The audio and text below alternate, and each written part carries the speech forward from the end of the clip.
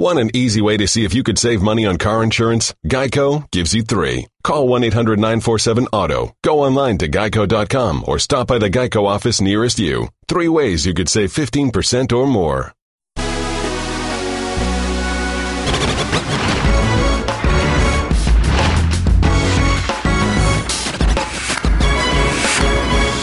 Ahead on the best 60 minutes of your day, while LeBron and the Cavs simply look to get above 500 tonight on ESPN, are we looking at the present and future kings of the East in Boston? What tomorrow night's clash with the champs will tell us about these C's. In LA, it's Alonzo who is trusting the process. Why he'll shoot well enough to actually play the fourth tonight against Ben Simmons and the Sixers. Certainly can't shoot worse. It could be worse. He could be LiAngelo. I don't feel sorry for myself. And I've learned my lessons from this big mistake. Did UCLA punish its trio of shoplifting freshmen harshly enough? And why Baker Mayfield already has done enough to lock up the Heisman, while a win over Michigan will lock up a spot in the top 4 for Wisconsin. All that and so much more next on SportsCenter.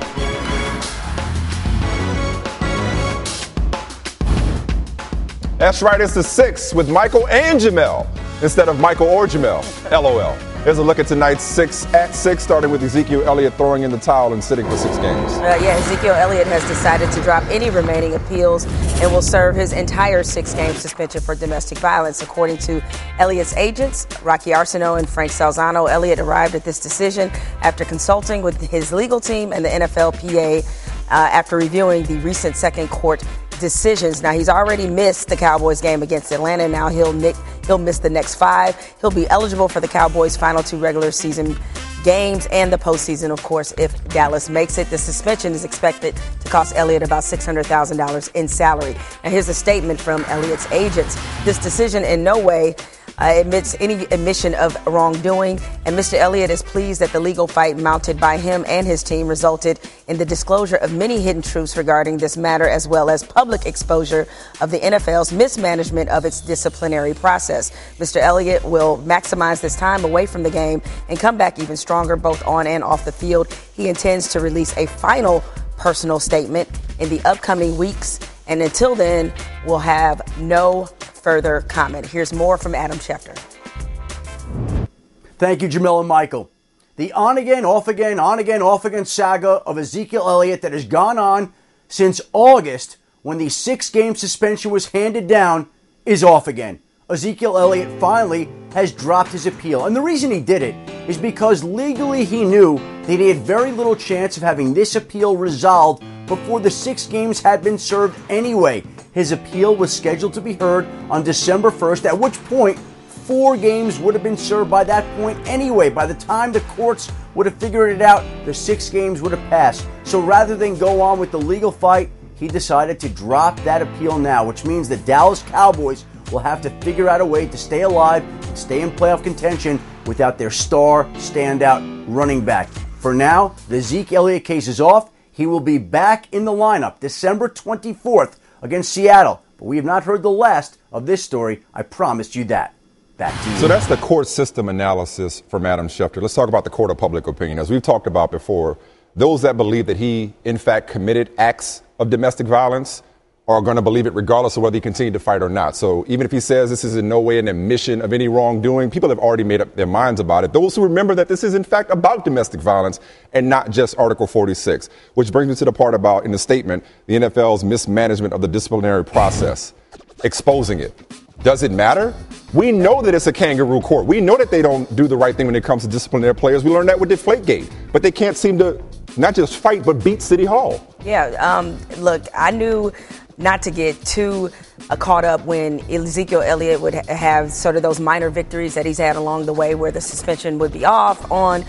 We've gone through that back and forth since this decision was handed down in August, because eventually this is what the NFL does. They wear you out. They did the same thing with Tom Brady. And look, for him at this point, the reputation or the harm to his reputation has been done. Yep. And I knew that it would get to this point where he'd have to really decide whether or not it was worth it. The shame of it will be again, if he actually didn't do this, to have served this suspension and to have this done to his reputation, we have to wonder whether or not this process really has gotten to the root of the truth. And real quick, just goes without saying, if he did do it, his reputation doesn't matter. Yeah, on paper, this Cavs-Hornets matchup doesn't seem so tantalizing. Who knew this would eventually devolve into a 7-17 versus a 5-17, but the Cavs and LeBron there trying to get back over 500, and they face the perfect team to try to accomplish that. Since Michael Jordan, that is, became the Hornets' majority owner in 2010, LeBron is 23-1 against the Hornets, by far his best record against any team during that span. All right, so Cassidy Hubbard joins us now. So you have the Cavs, they were in a playful, and in the case of LeBron, Cassidy, a petty move going into the next game. Afterward, with help from Arthur, the Cavs took to IG to let us know that they were feeling pretty good about themselves. So question is, what's the mood around the Cavs coming off of 2 straight wins, albeit, of course, over the Mavs and the Knicks?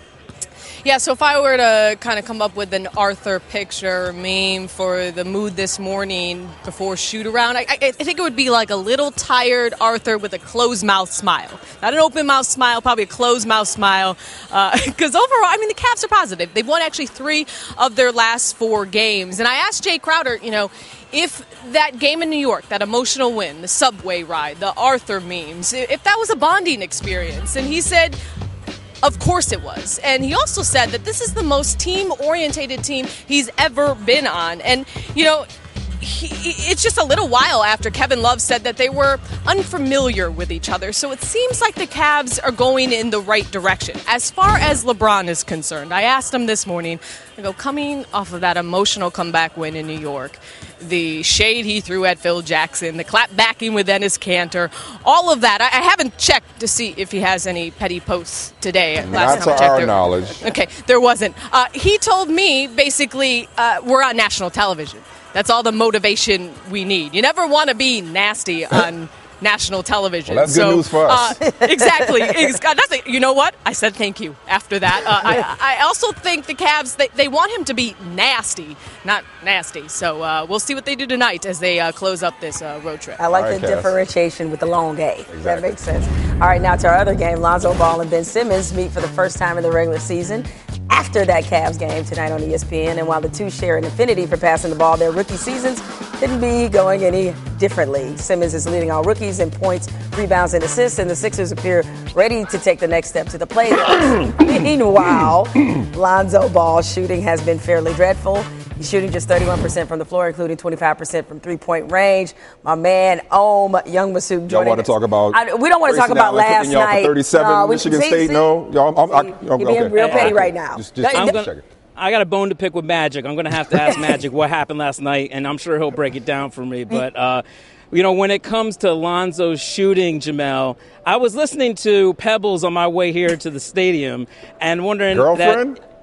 Pebbles the Lakers are going to give Lonzo Ball the benefit of the doubt here, okay, with this shot. You like that, Jamel? That one's for you. Look, Magic Johnson has said, we're gonna let the kid keep shooting. We are not gonna mess with his shot. And of course the Lakers can't. They have no other choice. They have to let him keep shooting. He's shooting about 31% from the field, but 25% from 3. I watched him in shoot-around today. He was doing a shooting contest with Kyle Kuzma. He was burying a lot of threes from the wing, and he usually does this in practice. But when it comes to game time and when defenses are sagging on those pick and rolls and they're giving him the 3, they're not falling. Now, the other night in Phoenix, he did have a couple that went in and out. He says he's going to keep shooting. And, of course, Magic says, let's just see if this improves. If it doesn't improve, then this summer we may have to look at fixing the shot. You might have to look at fixing your rotation, though. Do you really ride into work, listen to Pebbles, dog? Like, come on. I mean, I grew up on Pebbles, too, but you didn't listen to Pebbles. That was a great reference. The foremost 90s R&B aficionado. But Pebbles, you could do better. We'll talk about this some other time. No disrespect. He don't understand all. I understand it. I'm just saying, that's not hype music to go to work. Anyway. Thank you. All right, on to the other story involving the Ball family. UCLA is suspending freshmen LiAngelo Ball, Cody Riley, and Jalen Hill indefinitely for allegedly shoplifting during the team's trip to China, where they were held after being released on bail. The players finally returned from China yesterday, and today at a news conference, they each read statements apologizing for the incident. I'm a young man. However, it's not an excuse for making a really stupid decision. I also like everyone to know that this does not define who I am. My family raised me better than that, and I'm going to make myself a better person from here on out. I'd also like to thank President Trump and the United States government for the help that they provided as well. I'm grateful to be back home, and I'll never make a mistake like this again. Trust is earned. It isn't just given. These 3 young men will remain suspended indefinitely from our program as we work through the review process with the university's Office of Student Conduct. During that indefinite suspension, they will not travel with the team, nor will they suit up for home games. All right, Arash Markazi, he was with the team when the story first broke, in China and was in L.A. for today's press conference. Arash, what are the chances this indefinite suspension lasts the whole season? There is a chance. Jemele, there is a current debate currently going on within university officials about how long this suspension will last. There is a segment that believes it should be for half the season, which means that they would be back for the beginning of conference play.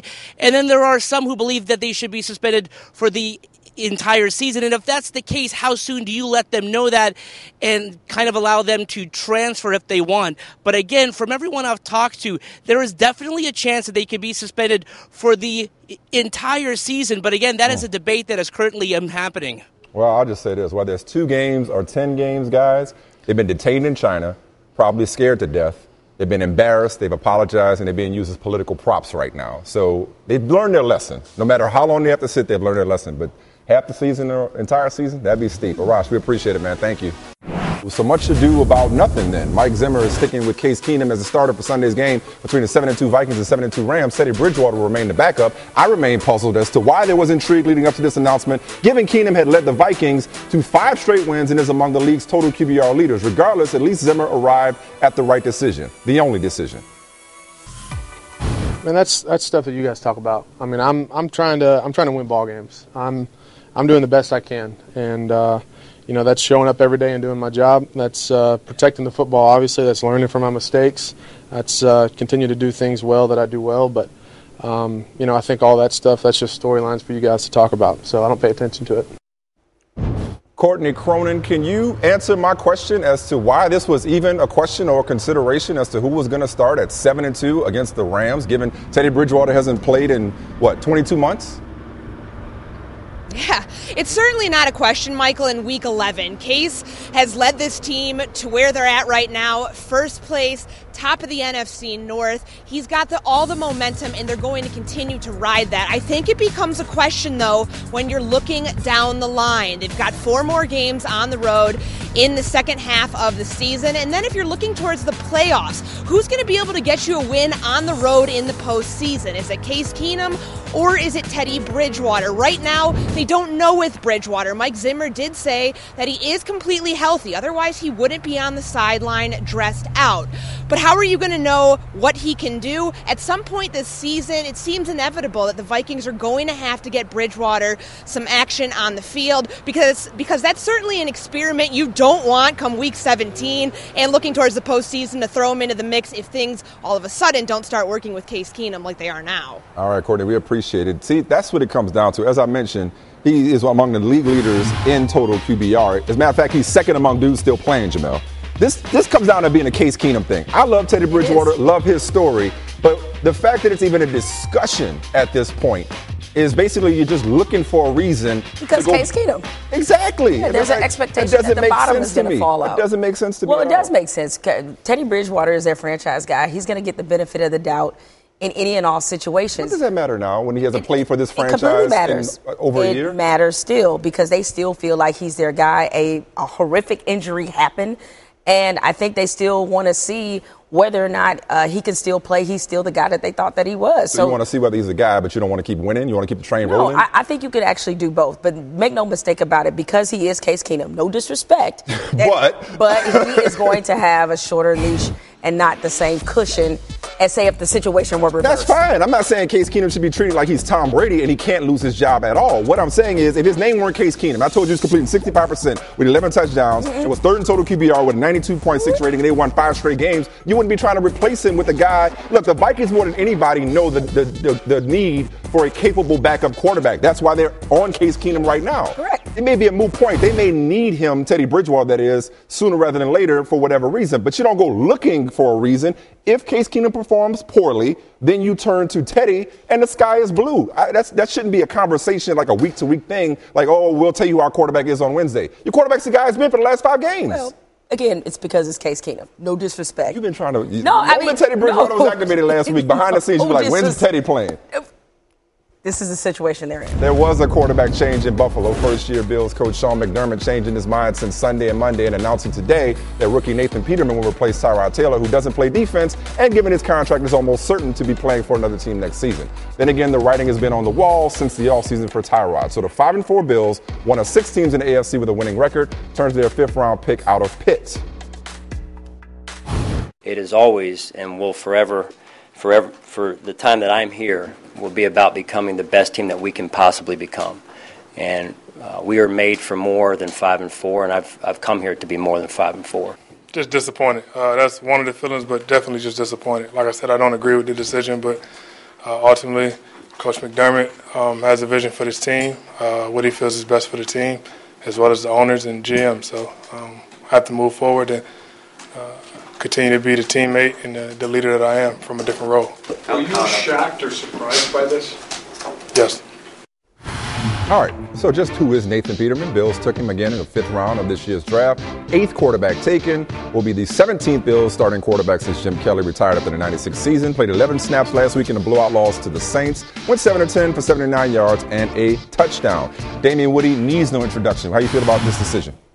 Right one? I see where McDermott's coming from. How about you? You do? Oh, 100%. Okay. Well, he's not his guy. Precisely. He's not his guy. Politics. I mean, Politics has used you out. That's basically what it is. I mean, if you go back and look, in training camp in the preseason, I mean, he was playing him behind patchwork lines. Who throws their starting quarterback behind a patchwork offensive line? The one whose contract they reworked anyway. Right, exactly. I mean, he was in a training camp battle with Nathan Peterman and other quarterbacks on the roster.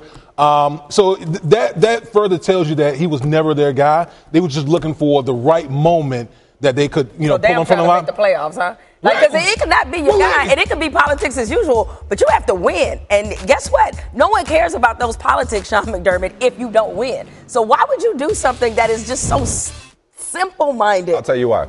Because this is a move that only a rookie coach would make with an eye toward the future. They've been accumulating draft picks, making a lot of trades, some for now, some for later. And they have done a good job in that regard. Correct. You could say right now that they're improving themselves by potentially losing games because their draft picks will become higher. But I don't think they're tanking. I think this. No, I don't think they're tanking. At all. He said we're here for more than 5 wins. Okay, I was here for more than that. They could try to make the playoffs with Tyrod Taylor. I think this is what he's thinking. They could try to make the playoffs with Tyrod Taylor, win Buffalo's usual 7-8 games, maybe make it. But what's the ceiling? I think they know that not only is he not their guy, as in their hand-selected guy Tyrod Taylor is, but he's not the guy that can take them to the next level. So they're looking at it like, you know what? Our defense is falling apart before our eyes. We may be 5-4 in the thick of this, but we're not good enough in the grand scheme of things. Maybe in the short term, but definitely not in the long term. So you know what you do? You go to somebody that maybe can win now, but you want to find out. You're talking about Teddy Bridgewater finding out. You want to find out if he can win later.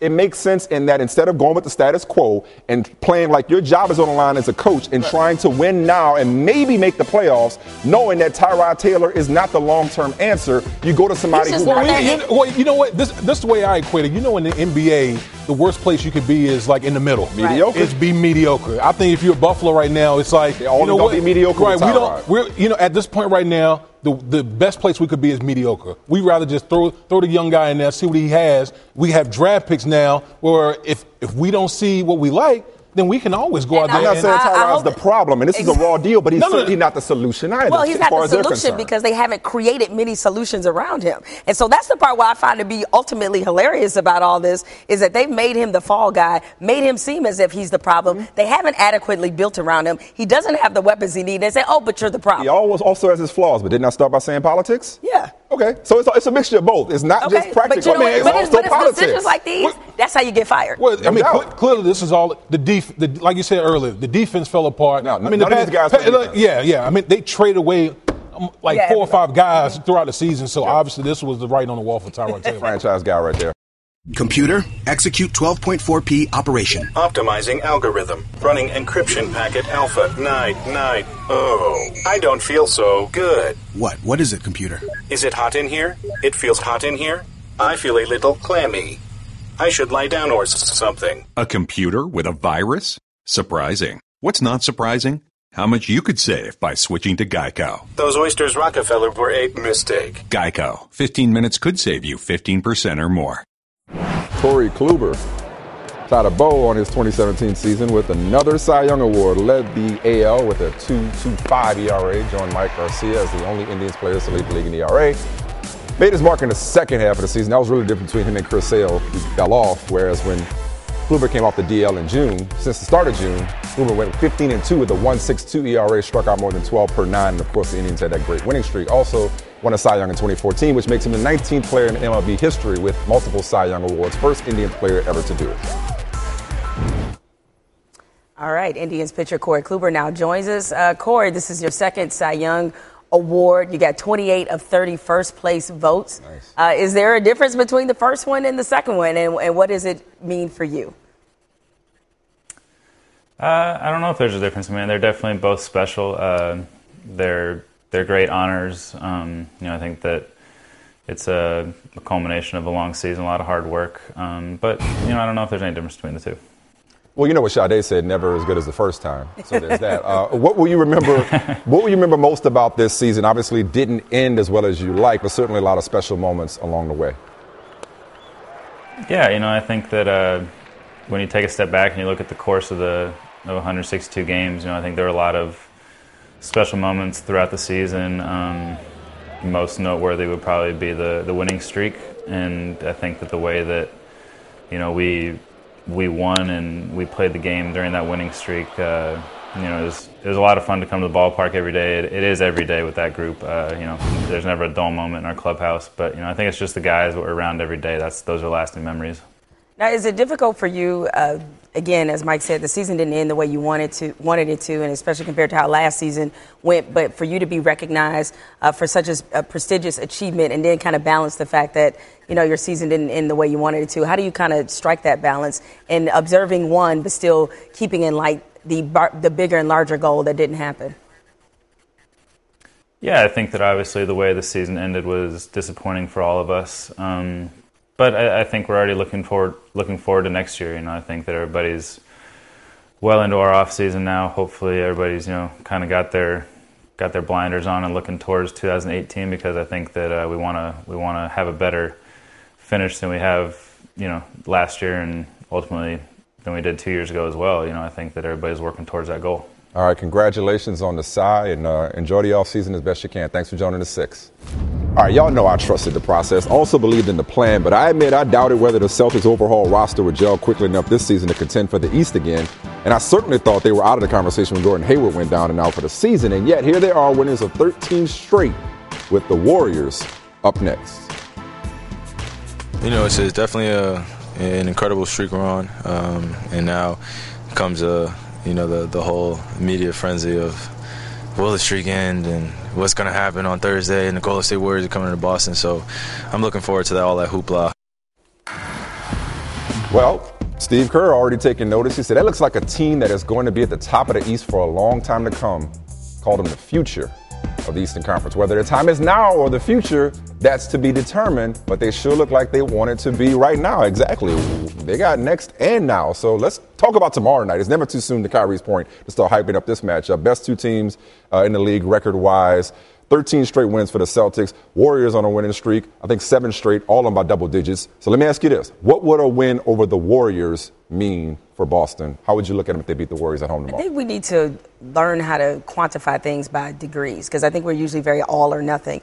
And I know for a lot of people with a long NBA season, we're talking about a regular season game in November, and granted, against two very good teams, I think it does mean something. I think it means something for the Celtics. And look, we all know that in sports, a lot of times it's about narratives. And I think a lot of us lowered our expectations of the Celtics once Gordon Hayward went out, and this wasn't the team we kind of envisioned truly challenging LeBron in the East. Well, they said, okay, so you guys going to doubt us? We got something else to show you. And I think that the way that they play both with and without Kyrie, that there is something that this team just has. They have it. They fit together so well and nicely.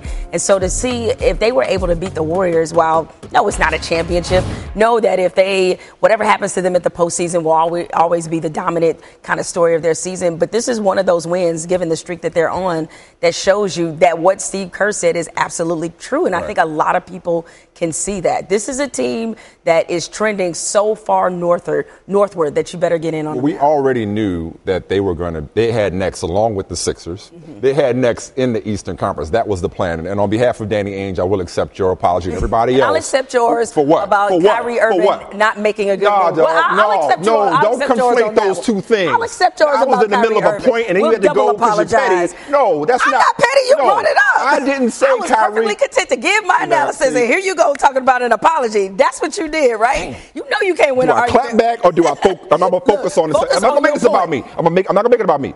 Talk about the Celtics. Okay? I'll let you make it about you. Talk about the Celtics.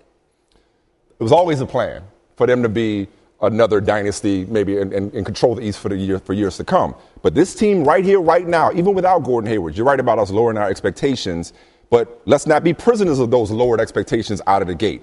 They're more versatile than they were last year. They rebound the heck out of the ball. And that's not saying much compared to last year, but they're a great rebounding team. I know they've had some favorable opponents so far, but you play who you play. Their defense is so devastating and so sound. They're deeper. And those rookies, they're hard to deal with at both ends. Tatum has been amazing down the stretch. So I look at this team, and I know that the Cavs aren't what they're going to be. And I'm not trying to say, oh, this is it. LeBron's not going to make it back to the final. I'm not going there. They don't have IT. They don't have Tristan Thompson. Derrick Rose's not healthy. I got it. But why are we shouldn't limit this team and what it can do. And I think if they find a way to beat the Warriors, even in the regular season, I'm going to look at them tomorrow. I look at them now. They should be the favorite right now. I'm not going to assume what the Cavs are going to become, because just like we should have assumed what the Celtics couldn't do without Gordon Hayward. So right now, the Celtics, especially on defense, have proved worthy of favorite status in the Eastern Conference, and a Warriors win, to answer my own question, would cement that. Kyrie was not a free agent, and all I said was that was a huge risk by asking away from LeBron when you were winning finals and making shots, and they could have sent him anywhere. Thankfully, they sent him to Boston. I had to get that Results is all that matters. That's what you tell me, right? Anyway. Man, Kevin Pelton does amazing work on ESPN.com, but I don't know about all that. Interesting read, numbers still never lie. But anyway, I'm like a proud papa talking about Ben Simmons and Joel Embiid. It's like picking between my two favorite children, you know? As advertised, on the court together, when they've been on the court together, they've scored or assisted on 79% of the team's baskets, outscoring opponents by over 10 points per 100 possessions with them together on the court. Second best in the NBA. First best NBA analyst and reporter Ramona Shelburne joining us from Sixers Lakers. So Ramona, they're getting along famously, swimmingly, beginning of a beautiful friendship on the court. What about on the court? Is that where it comes from? Like, me and Jamel are friends away from the camera. That's how this happens. Is that the same way with Embiid and Simmons? I don't know if they have the same chemistry that you and Jamel have. Let's put it that way. I mean, they're very, very different personalities. Like Joel Embiid is like the big clown. Like, he's the big troll, right? He likes to stir the pot. He's loud. Everybody sort of flocks to him. You walk around Philly, he's like the mayor. Whereas Ben Simmons got his headphone on. He's got a lot of pets, right? You read Mark Spears today about how he had a pet rat. Sure did. Like, what? Okay, so I think one of the things the Sixers really have to figure out is, yes, they're great on the court together, right? And you saw the Kevin Pelton breakdown. They actually pass the ball second most amongst any two players. That's 88 passes for 100 possessions. So they pass to each other. They play together. But I've talked to Brett Brown about this. I've talked to Joel about this, to Ben about this. They're still figuring out how to play together. And some of that is because, if you haven't noticed, Ben Simmons doesn't really know which hand he likes to shoot with, right? Mm-hmm. Inside, he likes to shoot with the right hand. Outside, he shoots with the left hand, except he doesn't really shoot outside all that much. And so it's kind of hard to figure out where Joel Joel Embiid should go when Ben is not going to shoot outside. Should he stay inside? Should he pick and pop? Like, they're still figuring that out. And Brett Brown flat out said, he goes, look, I was with the Spurs when Tim and Manu and Tony had to figure out how they three were going to play together. And that's where we are with Ben and Joel. They're so good, and they got to grow them together. Yep. So just because they're not friends off the court doesn't mean they can't be great on the court. And all those stats you see, that's just scratching the surface. Exactly. And you look at, let's talk specifically about Joel Embiid's journey back from injury. 32 and 16 and a career high 36 minutes. Where is the process when it comes to his process at this point? Okay, so I've been watching them very closely for about a week now. We were out on the road last week, so they're here the other night against the Clippers. He's about 50%. Okay, which is crazy because he went for 32 and 16 the other night, right? And I mean, if you watch him, though, he's huffing and puffing up and down the court. He's sweating. Like, he's actually getting his shot blocked. I saw him get his shot blocked 3 times last game. And so when he's in shape, that's not going to happen. And that's why each game he plays, they let him go a little bit more, a little bit further. But the issue with Joel always is going to be he wants to go 100,000%. And they've got to kind of stop him from himself, sort of keep him patient. That's why the other night in Utah, they didn't even send him to Utah. They just stay home, rehab, get yourself right. But he's like 50% of where he needs to be. He needs a whole nother month of playing to really be in shape. Scary. 50% of where he needs to be. And they're not even whole as a team. Markelle Fultz still coming back. Shout out to Robert Covington, by the way. Pay that man, Philadelphia. He's eligible for extension today. Pay that man. Thank you so much for earning your money, Ramona Shelburne. We appreciate you. You got it, guys. Fake humanity on that. That's right. You get the bag and fumble it. I get the bag and flip it and tumble it. We see you, Austin P. Getting hyped for Hard in the Paint. What are they doing? I don't know. I don't look at that. Okay. Is that a new dance? I don't know, but I would like to learn it. In the 2003 NBA draft, Duke Blue Devil Dante Jones selected 20th overall by the Celtics. I brought you here to really break down Duke beating Michigan State. No, you didn't. But then again, I want to go through your career, though. You traded to the Grizzlies. You played 4 seasons in Memphis. Ended up playing 13 seasons for 8 different teams. Your final 2 spent in Cleveland, and you won a title in 2016. Took you back down memory lane. You still look the same. You ain't aged a bit. No, you really. The hair. Now, during last year's run to the finals, bro, did you really rack up $9,000 worth of fines during the postseason when you only made $9,127? What'd you do with the extra 127? That's a half truth. That's a half truth. Okay, what's the whole truth? Okay, well, you're only counting a portion of my salary. So my regular season salary was maybe. I'm not counting your pockets at all. No, I'm saying, but there's called a playoff bonus that's way bigger than what we know or what you may know. So that regular season 1 game salary was that, but the rest of it you don't know. So it was worth it. It was worth it because you did your job. The analogy I give that if somebody ran up on her and started talking crazy to her, what would you do? Would you stand by and say anything, regardless of if you're in the game or not? You would say something back, and that's all I did. No doubt. And LeBron covered you, correct? No, but it wasn't his responsibility. Like I wasn't looking for him too. No, right. I paid my own fines. So the Cavs they had 500 right now. You know, they beat Knicks and Mavs lately. I think they won 3 out of 4 or whatever, going for their 3rd straight tonight against Charlotte. Wondering, do they need a little more Dante Jones? Is that what's missing right now? We know they're missing IT and Tristan Thompson. Need a little more edge. It's possible. No, they just in the process of growing and learning and learning what kind of team, what's our identity as a team, and it's a process. It's a process to be great, and I would rather them go through that now than at the end of the season and go through those trials and tribulations. It's not just you. It's obviously Kyrie on the offensive end. It's Richard Jefferson's veteran presence not there, and obviously integrating new guys. Like, just elaborate a little bit more on that process. Like, we take for granted when a guy like LeBron goes 7 straight years to the finals. It's like, okay, he's automatic, manifest destiny to reach the NBA Finals. But it's not that simple year to year. What's some of the underrated aspects of gelling as a team? Gelling on a personal level, gelling on a defensive level with a shortened training camp. That's tough too. And then it's 7 guys integrated into the system and showed how the Cavs do it rather than what you've been doing over your career. And that's tough, and that's going to take time. It's just like I equate it to like Miami. Miami wasn't ready first 10 games of the year. It's the first 14, 8, right? It's the first 14 games. They're learning their roles. Jay Crowder's learning how he's going to help that team. It's going to be different than how he helped Boston or how he helped Dallas. Derrick Rose, you have to integrate Isaiah Thomas and find out where he's going to pick his spots at. So Tristan Thompson hasn't been there, so the integral parts are not there, but they're also learning their roles and learning how they're going to help each other out. And it's going to be a process like any other season. They're not going to come out the gates and just be 20-0. Then it wouldn't help their overall growth process if they did that. Well, everybody's growth process is different, and clearly it's very different with Boston. I think a lot of people thought that once Gordon Hayward went down and he was hurt, that we all kind of lowered our expectations for this team. But you look at what they're doing now, 12-game win streak, look fabulous. Kyrie looks great. Are they right now? I know it's the regular season. Everything is still early, including for the Cavs. But do they look like the type of team that can seriously beat the Cavs when it comes down to playing for something meaningful? In my opinion, no, but that's just what it is. But why not, I guess? Because they have a mix of young and seasoned and growing talent, but I don't think they can beat them in a 7-game series. I think they're doing well right now. They're getting better. They're playing well right now, but playoff basketball is a different animal. You want to play your best basketball. You want to be playing your best basketball in March, April-ish. So they're peaking too early?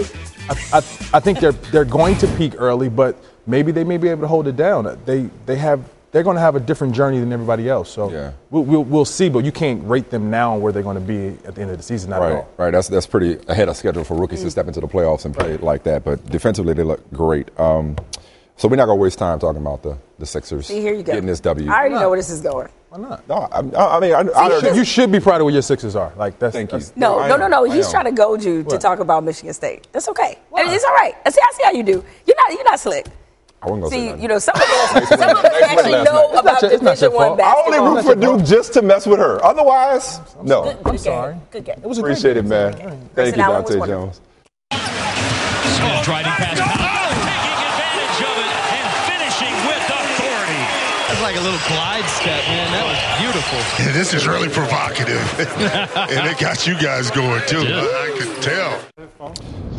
That, people, is literally going hard in the paint. Now it's time to figuratively go hard in the paint. Coach Cal and Maria Taylor shared a moment during halftime last night. Kansas is out hustling us, but I'll say this. Really proud of a bunch of freshmen. Might have your arm really hard. It's really tight. But I'm not your player. I was not offended at all by him grabbing my arm. It was not an awkward moment. We laughed about it and went on about our business. So I hope you can too. But if you can't, and you're writing a story, I am not the ESPN reporter. My name is Maria Taylor. Let's go ahead and get it straight. I love my that. mom ain't named me ESPN like, reporter. What you not gonna do, Thug Clap, is call me ESPN reporter. No, this was a great moment, but I love how she politely checked everybody at the end. But they got a relationship. You make a big deal about it. Good moment by Maria. Great game, too. Both of them were great games, despite the fact I was unhappy. Great night in college basketball. How one of them turned out. All right, James Harden showed up looking like a highlighter. Are we going to show some highlights? Damn. Do have plenty of highlights. What was that? So 38, and that's like 38 steps he took with that Euro step.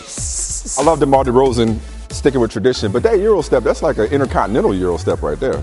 It was a little much. Raptors win. They did, and they also won here on social media. Yeah, by showing a beardless James Harden, which I don't even remember what that looks like. Me neither. Only Arizona State remembers that. By the way, you remember Chris Paul? He plays for the Rockets. Rockets, I think, 12-4 without him. He is going to be back tomorrow against the Suns. Missed almost a month with a bruised knee after going down the season over. We talked a lot about the Celtics gelling quicker than expected, the Cavs taking time to gel. Mike D'Antoni talked about it today. Like, they got to go through a process of their own now, reintegrating Chris Paul, which didn't get off to a great start when the season first started. Yeah, well, it is an interesting thing because Houston obviously off to a roll at the start of the season, and now they have to readjust to a player who's as great as Chris Paul. Before we call it a day, tell the people had a good day. All right, it's a good day for you parents out there if you're looking for a Christmas gift because Mattel announced it will make a Barbie modeled after my girl, Olympic fencer Ifti Muhammad. In 2016, she became the first American to compete in the games while wearing a hijab. She said, "I'm proud to know that little girls everywhere can now play with the Barbie who chooses to wear a hijab. This is a childhood dream come true." Awesome. So, hey, we'll be buying several. We interviewed the AL Cy Young Award winner earlier. Good day for Max Scherzer. Won his second consecutive Cy Young Award, third of his career. He and teammate Steven Strasburg made it to the third straight season. Their two teammates have finished in the top three of the NL Cy Young voting. That's it for the 6. SportsCenter continues on ESPN News. NBA Countdown next. Cavs Hornets at 8 Eastern on ESPN. More energy. Want an easy way to see if you could save money on car insurance? Geico gives you 3. Call 1-800-947-AUTO. Go online to geico.com or stop by the Geico office nearest you. 3 ways you could save 15% or more.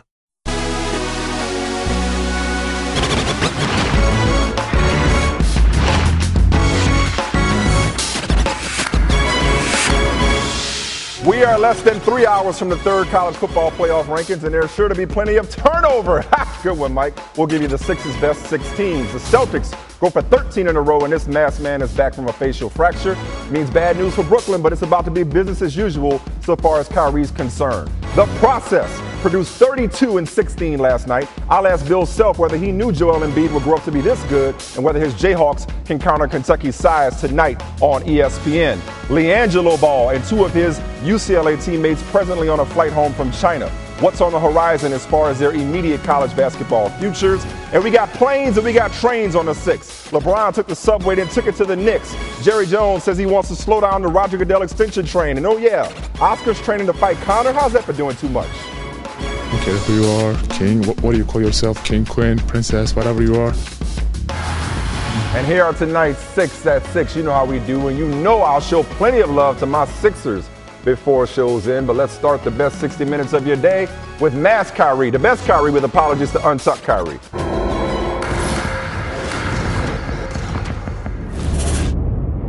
Before the game today, he said he looks the best because he looks like the Dark Knight.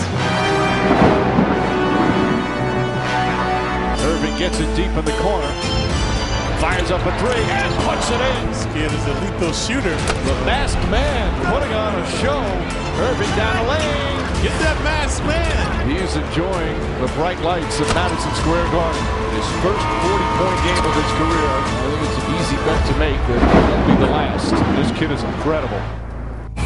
Now, that was the first of 3 40-plus point games for Mass Kyrie, who suffered a fracture below his right eye when he was inadvertently elbowed by teammate Aaron Baines in Boston's win over Charlotte Friday night. Missed Sunday's win over Toronto, but is back against Brooklyn tonight. So one night after LeBron put on the show on Broadway, Kyrie gets to play Phantom of the Opera, if you will, at Barclays Center. Just the opening act, though, says he expects to be masked for a couple of weeks. Here's Kyrie, mask off. I hate wearing it, but somehow it's caused a craze on Instagram and as well as social media. Just the masked man. But I understand that it's just for my safety. So, throw on a mask for a few weeks and go about my business. My old friend Chris Forsberg covers the Celtics for ESPN.com, and he is in Brooklyn. Celtics going for 13 in a row, powered by the best defensive efficiency and opponent field goal percentage since October 20th, as you know, Chris. From an insider's perspective, what's the story of this 12-game run? Michael, to me, the story has been Brad Stevens. You think about it, when Kyrie goes out on Friday night against Charlotte, they don't have Kyrie, they don't have Al Horford, they don't have Gordon Hayward. That's $77 million worth of talent on the sideline. I'm looking at Boston's bench. They've got 6 rookies, a guy who was overseas in Europe, and they're down 18 points, and yet Brad Stevens finds a way to push all the right buttons and get the team to come back and win that game. I marvel. It's like, again, Kyrie Irving and Al Horford have been spectacular, and the younger guys like Jason Tatum and Jaylen Brown have really stepped up in big situations. But Brad has just pushed all the right buttons. This team could have really rolled over when they lost Gordon Hayward and they lost those first 2 games. But Brad's dialed up all these right things. He kept these guys motivated, and they found a way to win. Yeah, and Danny Ainge looks great for trading down for Jason Tatum. Clutch as he has been. You want to talk about stepping up in big moments.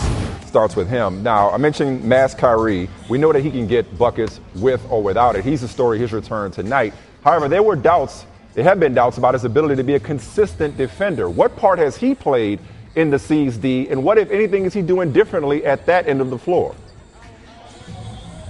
You know, it's funny, Michael, as he was on his way to his first meeting with Brad Stevens after getting traded to Boston, and his car broke down.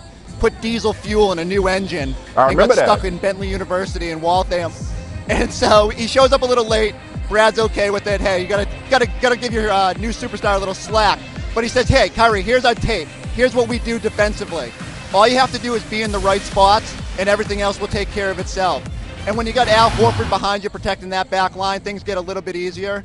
But, Kyrie is just, listen, he's bought in. He's been willing to be an active defender and just be in the right spots, and that's translated to very good defense. And, listen, they need that motivation. The younger guys see that, and they want to step up as well. We're looking for some great offense from Mass Kyrie tonight. He had 3 40-point games as a Cavalier. First mask opportunity in a Celtics uniform. Chris Forsberg always bringing it with the knowledge. We appreciate it. And with the win, Boston will break a tie with the 06-07 Mavericks for the longest win streak by a team immediately following an 0-2 or worse start to a season, according to the Elias Sports Bureau. Golden State on Thursday, looking forward to that. Then a 3-game road trip to Atlanta, Dallas, and Miami after that. But let's not look past an improved Brooklyn Nets team. Jerry Jones, can't stop, won't stop. Oh, y'all thought this was a game. The Cowboys owner and GM said he will not back off the threat of suing the NFL and several other owners if the compensation committee comes to an agreement with Commissioner Roger Goodell on an extension. Jones also said he has not received any cease and desist notices from the competition committee, contrary to yesterday's New York Times report. Here's more of what Jones said today. Roger has almost 18 months. He has 18 months left on him. We've got all the time in the world to evaluate what we're doing. We've got all the time in the world to extend him. We just need to slow this train down and discuss the issues at hand in the NFL.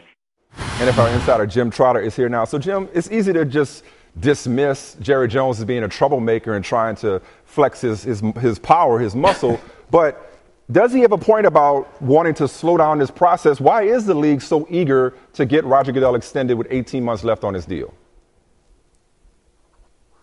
You know, it's interesting, Michael. I asked that exact question to Joe Lockhart, the league's chief communications executive, and he said that the owners, when they went forward with trying to extend Roger's contract, had one thing in mind, and that's that they had several milestones on the horizon that they knew they needed to address. Number one, they knew that the collective bargaining agreement was going to expire or was due to expire after the 2020 season. Two, they also have network TV deals that are set to expire after the 2021 and 2022. And so the owners, there was a sense that it was best to get Roger locked up past those milestones to be able to address that. The other thing here, Michael, too, is precedent. Roger's contract has been extended twice, once in 09 and once in 2012. On both occasions, he had at least a year and a half left on his deal, so that's part of this as well. Let's stay with the train analogy and slowing the train down, pumping the brakes. This negotiation seems like, from a public perception standpoint, is kind of on the verge of becoming somewhat of a train wreck. I just wonder, once this extension, assuming it does get done, Jim, has the damage already been done as it relates to the overall harmony in that room of owners as it relates to their collective support of Roger Goodell? But, you know, Michael, we've seen this. This has been in the works for a while now. You go back to the LA situation where folks felt the commissioner should have been stronger in terms of handling that situation. Jerry Jones was the one who basically struck that deal for Stan Kroenke to go from St. Louis to LA. There have been a number of issues here with Roger that some owners have concern about, whether it was domestic violence, whether it's personal conduct among players and how he handles that, whether it's the LA situation. I can tell you this, even prior to Jerry Jones coming out publicly and trying to slow the train down here, there were owners who said to me back in March, be on the lookout, Roger may have to earn his money now, meaning that some of his money would be put in incentives instead of guaranteed. So this is not something new. As much as folks want to say Jerry is upset about the Ezekiel deal, which he is, other owners had been talking about this privately as far back as March. Roger getting a little bit of a taste of how the other half lives, almost like a player negotiation here. Well, the good news is you still haven't heard, from Roger's perspective, you still haven't heard definitive names as it relates to possible replacements. So you're right. Maybe it's just par for the course for a very complicated negotiation. Jim Trout, appreciate the insight, man. Topic number 3, take 3, third college playoff rankings released tonight on ESPN. Alabama, the likely top team given Georgia's loss. But who's number 2? We could see a record rise up the rankings if it's Miami, last week's number 7. Last week's number 5, Oklahoma, beat 6th-ranked TCU, so they've got a solid case as well. Coming off an impressive win over Iowa, the Badgers cracked the top 4 as one of 3 remaining unbeaten Power 5 teams. Ohio State went from getting curb stomped by Iowa to beating the brakes off of Michigan State. They can clinch the Big Ten East this weekend and will probably face Wisconsin in the Big Ten title game. Where do the Buckeyes land, and do they actually still have a shot at the playoff? But perhaps the weekend's biggest winner, Auburn.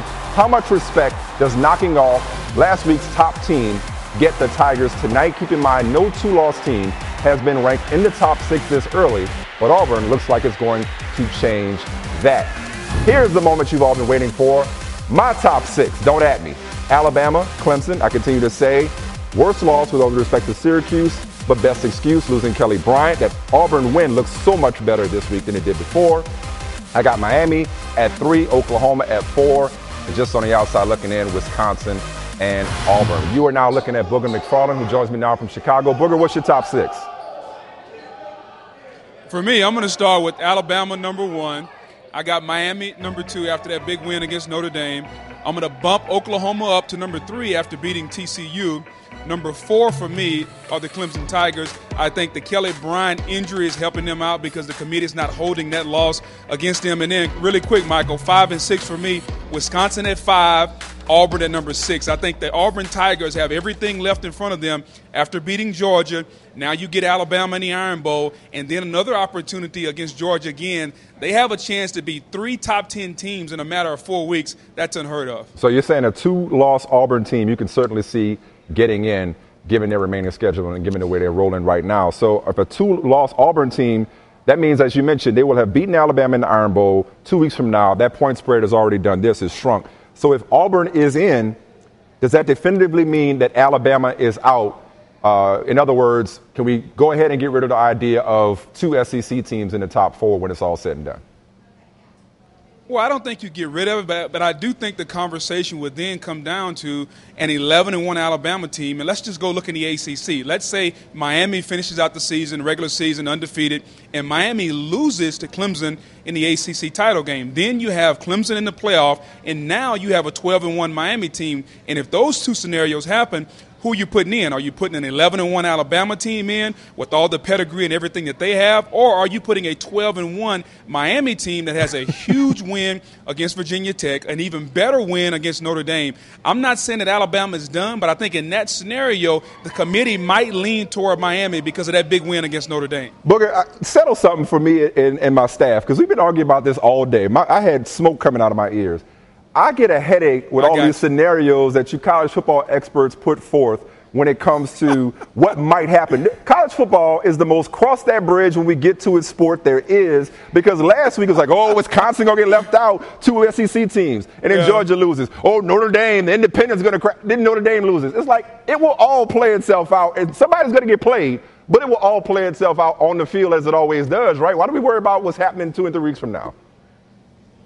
Well, because I think, Michael, we're a week-to-week society. Everyone is a prisoner of the moment. Now, who's going to be in the top 4 tonight? Realizing that the season doesn't end for a couple of weeks. So I understand what everybody's doing. Is it fun to think you? About this, Mike. If you like it?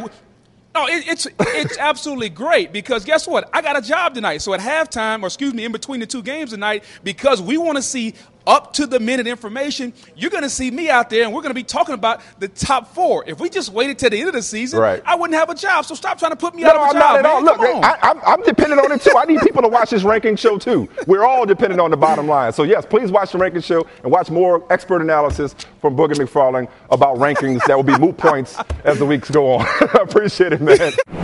UCLA freshman LiAngelo Ball, Cody Riley, and Jalen Hill, who had been detained in China for the past week on suspicion of shoplifting, are headed back to the United States. Delta's flight tracker currently shows that 2 planes departed from Shanghai at around the same time Tuesday night local time. Both are scheduled to arrive at LAX at around 5 Pacific.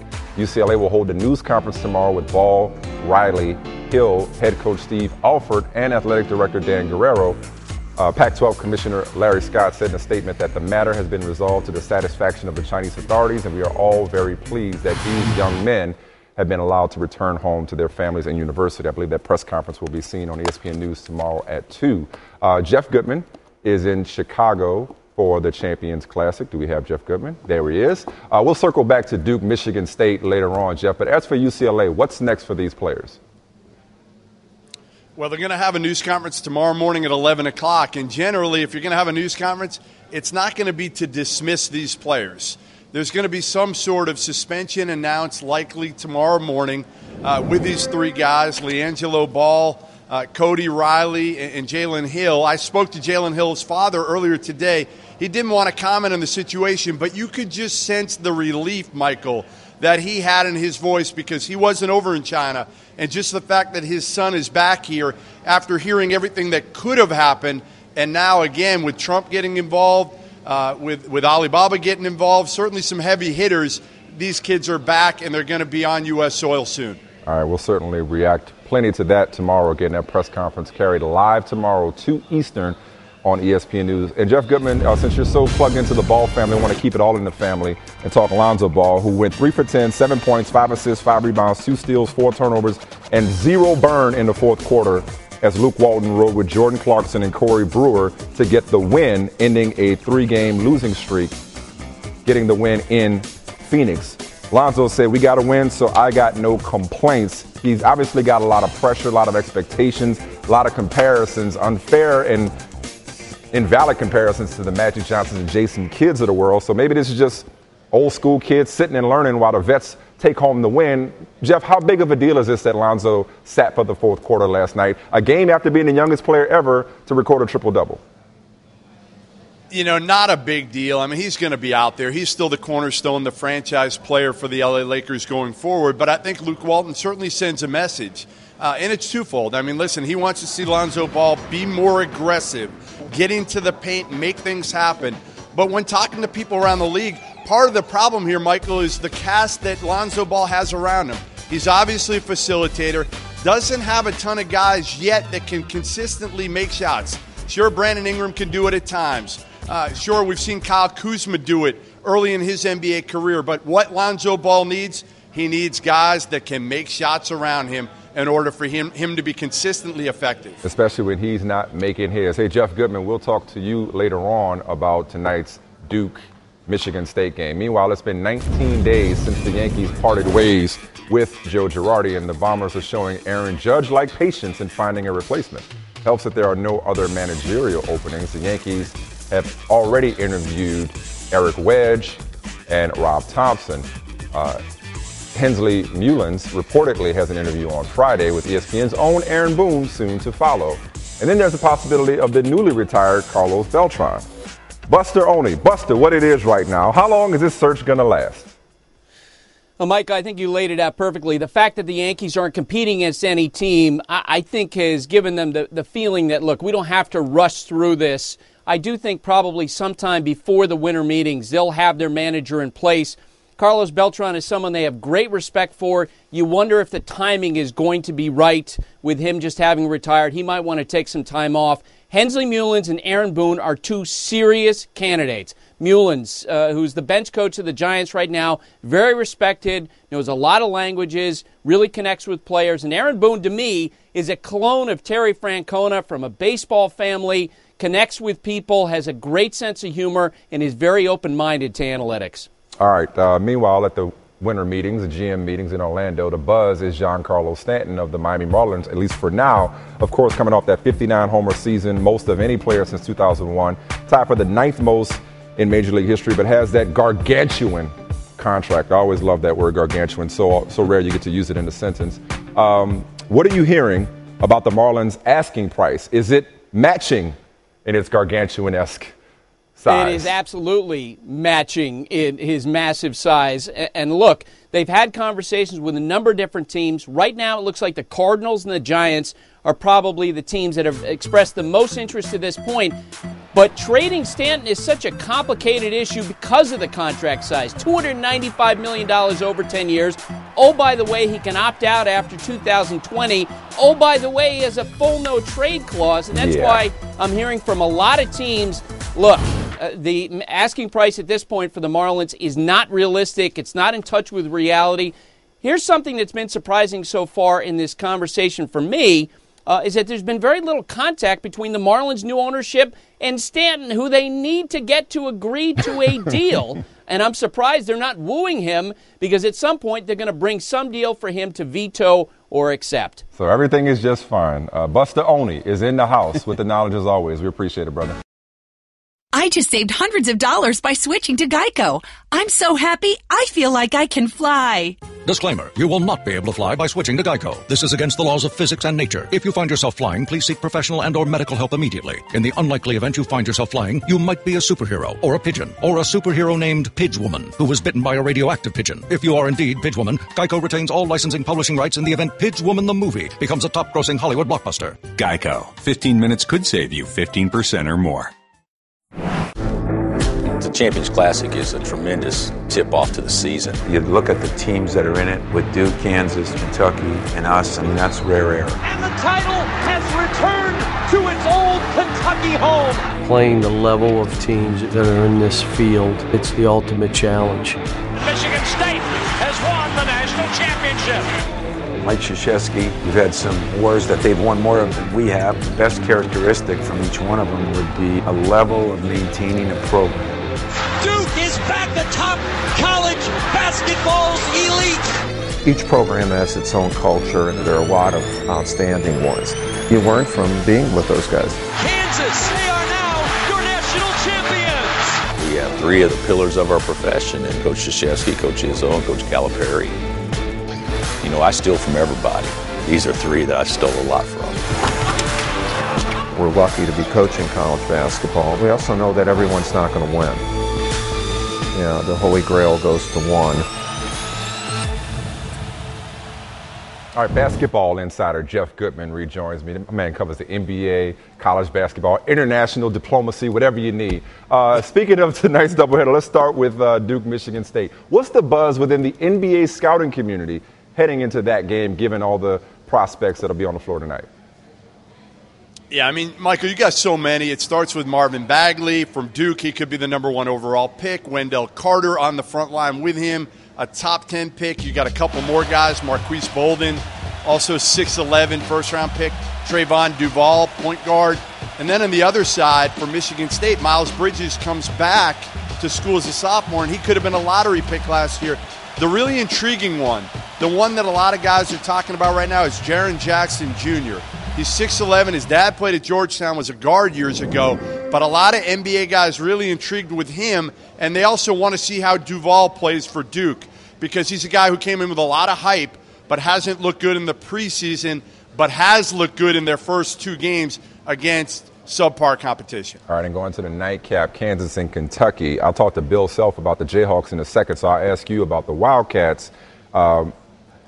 Haven't come out of the gates, you know, firing on all cylinders. I think Calipari has gone with 2 different lineups in each game, all freshmen, if I'm not mistaken. Why is this UK team different than previous Cal incarnations at Kentucky?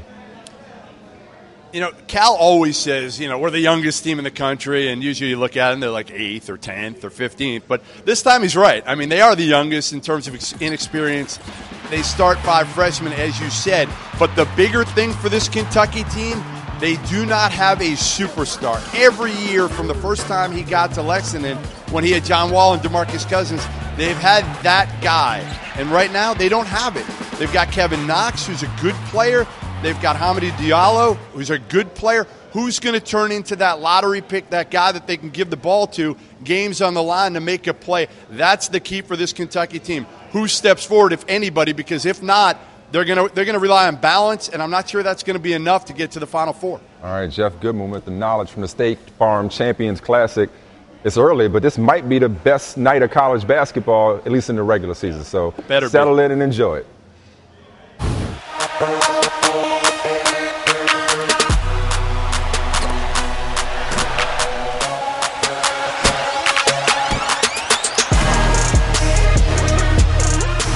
A couple old friends get together tonight on ESPN. Bill Self and John Calipari, one of 3 coaching counterparts that met twice in the national championship game. First in 08 when Cal was still at Memphis. Shout out to Mario Chalmers.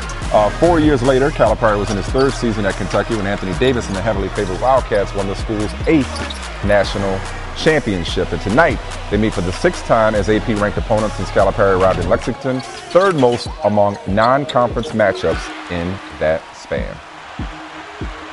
All right, and it's my pleasure to welcome in Kansas head coach Bill Self, joining me as he gets set to tip off against Kentucky in a few hours in the State Farm's Champions Classic over on ESPN. Coach, obviously, first and foremost, you're looking to beat a good, although young, Kentucky team, talented as usual. But besides the win, what do you hope to learn about your team with an early season test such as this?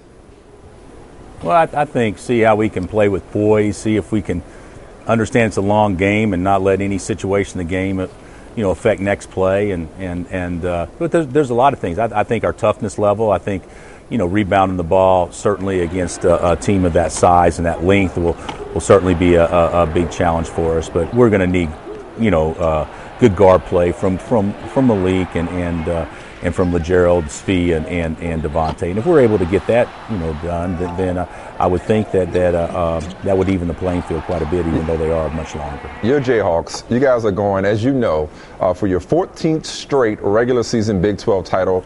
That would be an NCAA record for most consecutive regular season conference titles. Now, needless to say, at Kansas, a conference title, that's always one of your goals for the season. But how much do you all discuss the possibility of making history? I don't even know that we will. I think the media will probably take care of that for us. That's what I'm here for. But I think subconsciously, there is some hidden pressure that you don't want to be the team not to do it. Yeah. But I just want this team to win their first this year. There you go. One in a row for this year's Jayhawks team when it comes to the Big 12. Speaking of the good players you've had come through, Lawrence, my favorite player nowadays is Joel Embiid. The process. I'm not sure how much you get to watch him these days. But did you know, you had him for a short time, but did you know that he'd be this good, as in potentially all-time great big man good? I actually did. I remember going to a Hall of Fame event in Springfield about 3 years ago, and I was talking to Calvin Murphy, and he didn't know me, and I said, hey, I coached this big guy this past year that people are saying is like Hakeem, and I think he is. I think he is, but he's bigger. There's so many similarities from his footwork. 7'2" now, and he's grown. He just got to stay healthy and be able to, play 75 games a year. And if he's able to do that, I do think that in time he'll go down as one of the best big men ever to play. He's also got one heck of a sense of humor. Did you know that he grew up to be a part-time comedian off the court and on the court sometimes? We thought he was, with us. He only understood English if it benefited him. If somebody said something like a coach that didn't benefit him, oh, coach, I don't understand at all. But he's got personality, and he is very, very, very bright, and he gets it. And so my little talks with the Sixers have been, he's totally captivated the city, and they expect big things and selling the place out. And a large part is due to his personality. Awesome. Well, we appreciate the time, Coach Self. Good luck tonight against Kentucky, and look forward to talking to you down the road as you chase that 14th, I beg your pardon, that first in a row Big 12 regular season title. Thank you, Coach. In case you missed it, don't worry, I got you. Here's who I've got in the top 6. Bama, Clemson, eye test, first loss, best excuse. Miami, Oklahoma, with Wisconsin, and Auburn just on the outside looking in. Again, don't at me or do. Either way. Now I got Joey Galloway. Joey, what's your top 6? I'm going to start with Alabama, even though they looked a little sluggish on defense against Mississippi State. Then I'll go Oklahoma. After them, Clemson, Miami, Wisconsin, and then I'll take Auburn at number 6. I like that order, though. That's a different order than I've seen earlier. But you got Alabama number 1. That's the expectation. Any chance the committee throws a bit of a curveball and, say, puts Miami all the way up to number 1? I wouldn't be surprised. I would be surprised. I guess Oklahoma is a team that has knocked off Ohio State on the road. They beat Oklahoma State, and then they just beat number 6 TCU. So I think if anybody has an argument in this whole thing, it would be Oklahoma. I would never get on the committee because Miami and Clemson will eventually play each other, and the winner will get in. To me, it doesn't matter where those two teams are ranked in the top 4 right now. All right, so you got Wisconsin at number 5. I talked about this with Booker McFarland earlier. Yes. Like last week's storyline was Barry Alvarez saying an undefeated Power 5 conference champion should never be left out of the playoff. And it was like, well, will there be 2 SEC teams? Will independent Notre Dame get in? And Georgia and Notre Dame both lost. It seems to take care of itself. So I wonder, are people too worried about what would happen with an undefeated Wisconsin team if it wins out being left out? Are people too worried about that right now? Of course we are, because that's what we do. But at this stage, and I wouldn't have said this last week, but now if Wisconsin wins out, they will get in. I just mentioned that either Clemson or Miami is going to lose another game, so one of those teams has to come out. And Wisconsin now is sitting in a position to knock off Michigan this week, who will be ranked, and then they'll have a shot at Ohio State in the Big Ten championship game. They'll get in if they win out. So with that said, give me a 2-loss team or teams that has a good chance of ending up in the playoffs?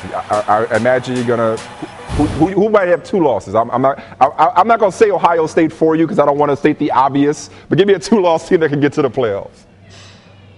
Well, obviously is Auburn, honestly, and even though Auburn has 2 losses, one of them bad to LSU, one of them good to Clemson on the road.